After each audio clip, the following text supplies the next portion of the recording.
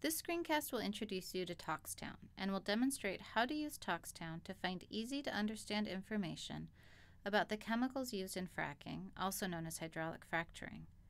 Tox Town is a companion to the more extensive information found on ToxNet. ToxNet uses sound, graphics, and animation to make content accessible and interactive. It was designed to provide clear, plain language explanations of everyday locations where you might find toxic chemicals, information on the impact the environment can have on human health, non-technical descriptions of chemicals, links to other trustworthy internet sources of chemical and environmental health information.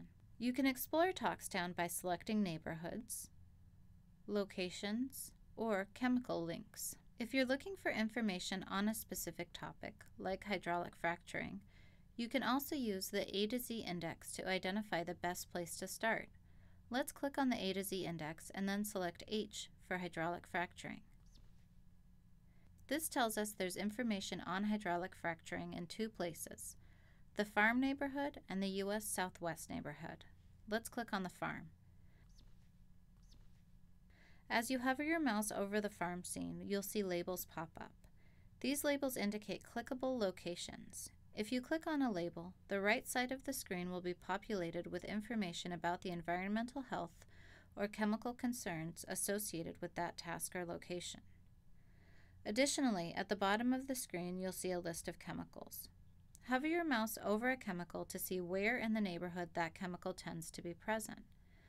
Let's take a closer look at the hydraulic fracturing information by clicking on the fracking tower at the top of the screen. The right side of the screen is now populated with links to authoritative, trustworthy information on the web. Let's look at chemicals used in fracking. If we hover over a specific chemical, like benzene, it tells us where else in a farm setting you might expect to find or be exposed to benzene. Click on a chemical to learn more. Let's click on benzene.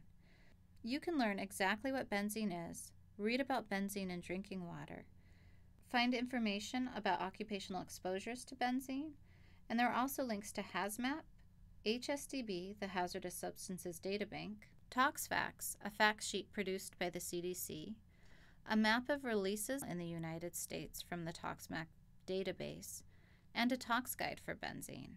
In the following segment, we'll look in depth at the HSDB guide to benzene.